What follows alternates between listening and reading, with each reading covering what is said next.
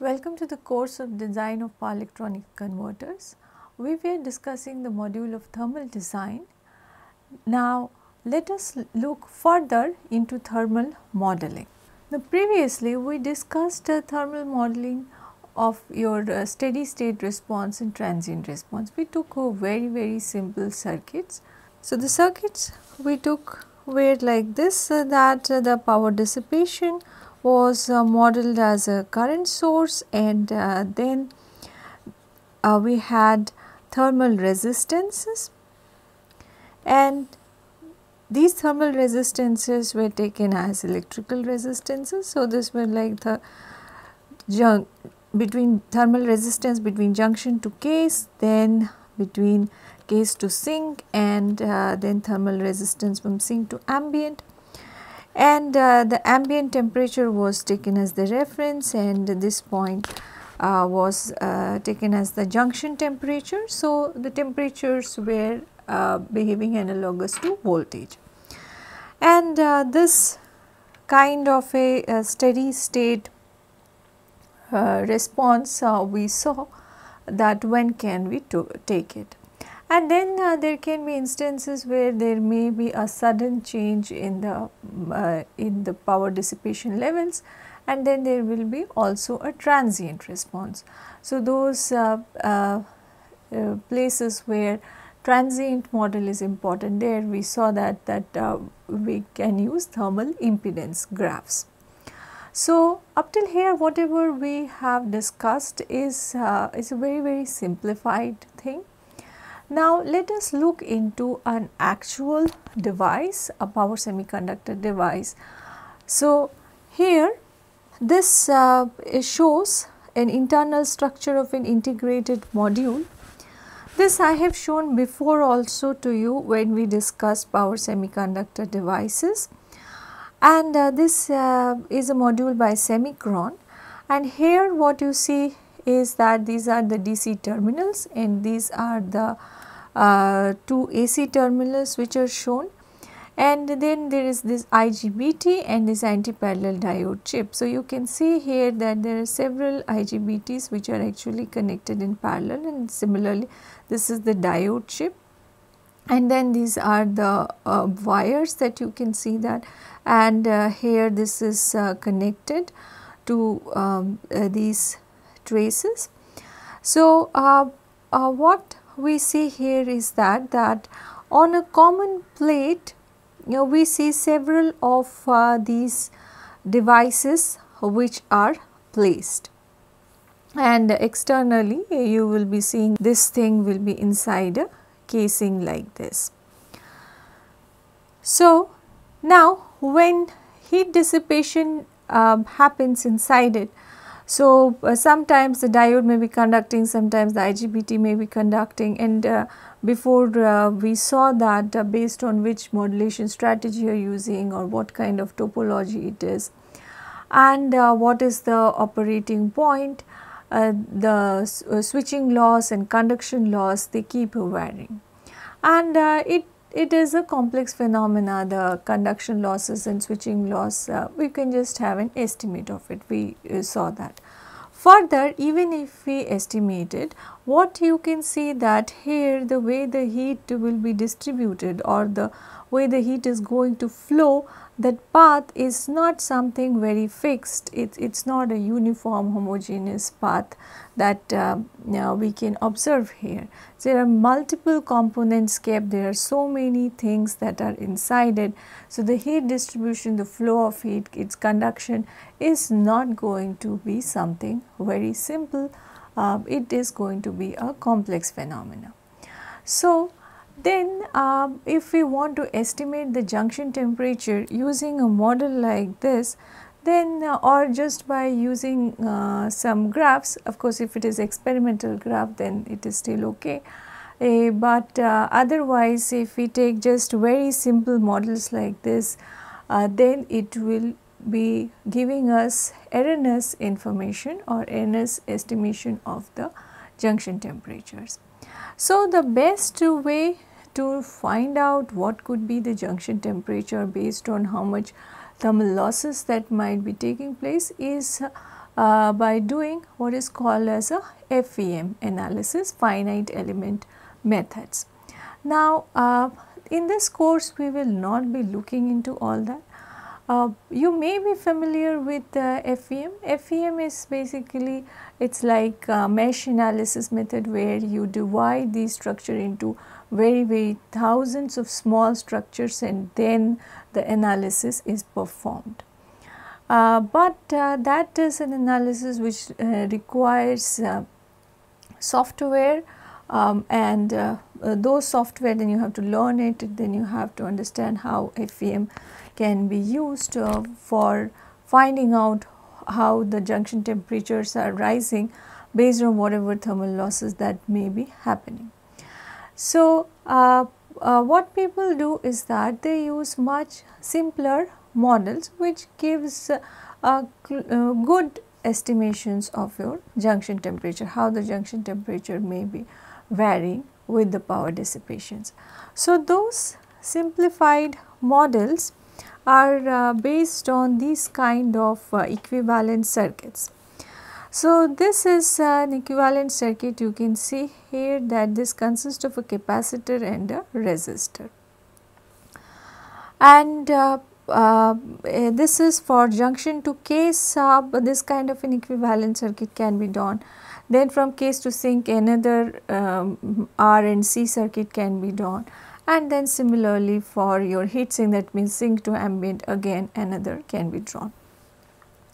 And here what you observe is that this is, let us say, if the change in power dissipation. So, this could be something like this, the response of the change in the junction temperature accordingly, and this could be for the case temperature Tc, and this could be the response of the sink temperature. Now, using this, if we connect all of them, so this is kind of we will get a network like this, where you have this power dissipation which is in the form of a current source, and then these RC equivalent circuits are just connected one after another. So, now when we look into it, now this can be modeled as several small RC circuits, and then they can be connected together. And also note that here there is something what is called as a thermal coupling. Means many times your these IGBTs, diodes, many of the components are placed on the same base plate. So, if one of the devices their losses are taking place and it is getting heated, then because of it, what will happen, because if it is all mounted on the same base plate, kept on the same base plate, so then through that the heat will transfer, and it will transfer to the other components as well. So, they will also get heated.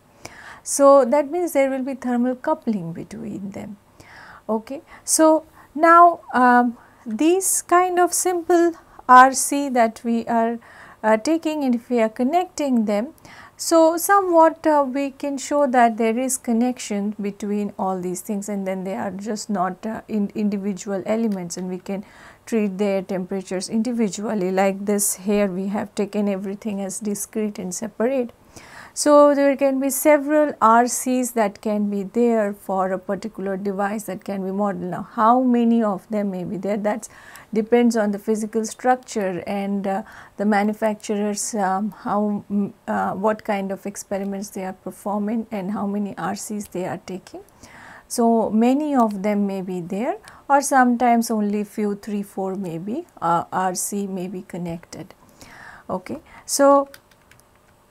So, then this kind of connection is performed, and this is what is called as the ladder network, or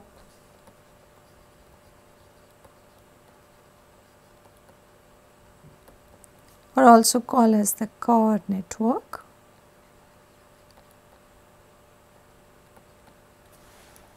So, then this can be used to find out what is the junction temperature, or in between at different places like your case or the sink, how much is the temperature and how is the temperature varying.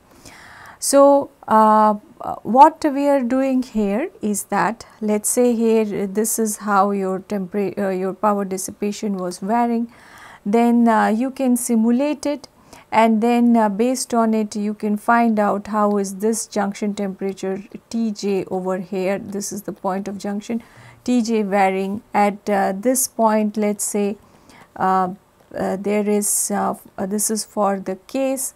Now these many of them can be from junction to case, and then there may be few for case to sink also. Let us say there is only one from case to sink. So, this will be for the sink temperature. So, here again you can observe how the case temperature is varying based on the way the power dissipation curve or the whatever is the signal that is varying here. So, how is the case temperature varying, and similarly you can observe how is the sink temperature may be varying, and then you can keep the ambient temperature as fixed, or that also may be varying. So, you can observe all these things. So, these are like simplified SPICE simulations that can be performed, like a very simple thermal model that can be used in your SPICE simulations, and then it can be used to observe how the temperatures, the case temperature, the junction temperature, or in between also the temperatures at the various places inside the module that may be varying, you can get an estimate of it. Now, this is more or less, this is based on the physical structure of the power device. But sometimes what happens is that, not actually sometimes, many times we are interested in this junction temperature and the case temperature. We are just interested in the final nodes, we are not interested in inside what is happening, like the whole of this power module can be treated like a black box. So, there another model can be used, that is your this one, which is here R and C are in parallel. So, this is like this equivalent to another equivalent instead of this one, it is RC in parallel. So, you can have from junction to case, then case to sink, and then sink to ambient. So, this kind of RC equivalents may be there, and again you can obtain this junction temperature, case temperature, sink temperature, how they vary, the response can be observed. And so, if we connect all of them together and then represent it in the form of a network, so this is kind of the type of the network that you will be obtaining. And this what it gives is your it matches with this kind of response of only the input and the output temperature. So, only if we are interested in the final junction temperature, then this model can also be used. So, this is also called as the chain type network, and it is also known as the Foster network.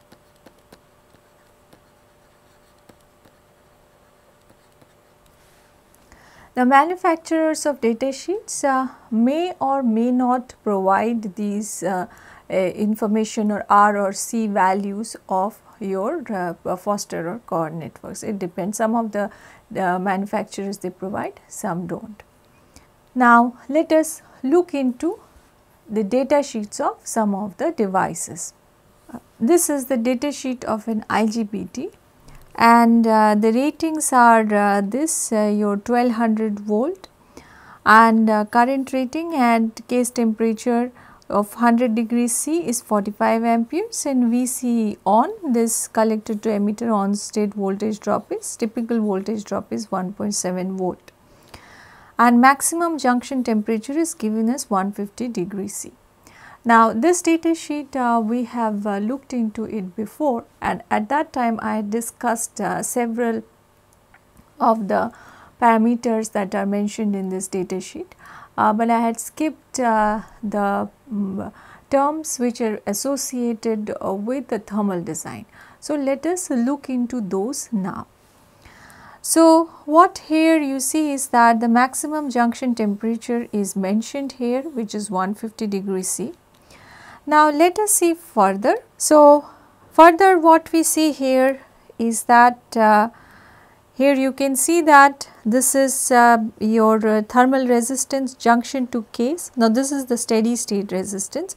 You can see here this is given as 0.39. So, this is your 0.39 R theta junction to case, which is mentioned, and it has got an antiparallel diode. So, that is also given of the diode, which is 0.56. So, thermal resistance of the diode is more, and from case to sink this is given as 0.24. Now, they have mentioned 0.24, but you should note that for what they have mentioned, they have written that for flat and greased surface, the case to sink typical thermal resistance that you may get is about 0.24. And what could be the total thermal resistance, that is from junction to ambient? That means this is the sum of the three, your junction to case, case to sink, and then sink to ambient. So, if we add up all of them, it could be about 40 as the typical value. Okay, so, degrees Celsius per watt is the unit in which this thermal resistance is provided. So, further if we look for thermal characteristics in the data sheet, so you will observe that these two graphs are provided, and this is your thermal impedance graphs. So, here what we observe that this is the thermal response, that means your thermal impedance from junction to case, and on this x axis these are your Tp value or T1, what it is written over here, it is denoted as T1, is the rectangular pulse duration. So, that means if you have a rectangular pulse like this, so the duration of this pulse is T1. So, with respect to that, then what is measured over here is the thermal impedance. Okay, so this is what is the thermal impedance that is provided. Okay, and then you see that finally it reaches to this value, which is your which will be usually close to your or steady state values. Now, this is for single pulse. Single pulse means we have discussed this before. So, that means you just give a pulse like this and that is it, after that you stop. That means it is not a repetitive pulse. And then it also gives other graphs. You can see here that this is written as 0.01, 0.02, 0.05, 0.1, 0.2, 0.5. So, these are the duty ratios. So, what we mean here is that, so duty ratio, so if we have a repetitive pulse like this, which let us say your time period over here is Ts. So, duty ratio will be T1 by Ts. So, T1 value is given and duty ratio value is also given. So, you can definitely find out the Ts value then. So, for those also, for those kind of repetitive pulses, then these thermal response, that means your thermal impedances, they are also provided here. Okay. And now what we see here is that this kind of a network is provided, and this network you can see here, this is here this node, it is written as tau j, that means this is the junction temperature node, and Tc, that is your case temperature node. So, in between that 4 RC have been connected. So, that means they have divided between your junction to case into 4 RCs. Alright, I told you that there can be several RC which can be connected. It depends on how many times they want to divide the structure into. So, here the manufacturer has shown here for 4 RCs, and you can see that those R1 values are also given here for these 4 Rs, and then instead of giving the value of capacitance directly, they have given the time constants for each one of them. And so you can find out the capacitance values also. So this over here is denoted as tau 1, tau 2, tau 3, tau 4. These are the time constants. So from here you can get an idea of the simple model, the Cower network that you can form, and then also from there you can see what is the how the junction temperature may be varying based on what is the power dissipation that is happening. Now further we see that there is another graph which is shown below, and this is the junction to case for the diode. So this graph is for the diode, the upper one is for the IGBT. So the same thing is provided for the diode also. You can see here that these are the duration of the rectangular pulses, and then based on a single pulse, first this thermal response is given, the value of thermal impedances are provided, and then further for different values of duty ratios also they are provided. And then this Cower network that they have used for this diode, I mean the IGBT with parallel to diode, for that also they have given the value. So these resistance you can see that for the diode model they have provided, and also the corresponding time constants are given here. Now let us look into the data sheet of a MOSFET. This data sheet also we have discussed before. Now here we will be just looking into again those things which are important from thermal design perspective. So this is 200 volt 94 ampere MOSFET, and this is the RDS on value which is provided here, which you can use for your conduction loss calculation.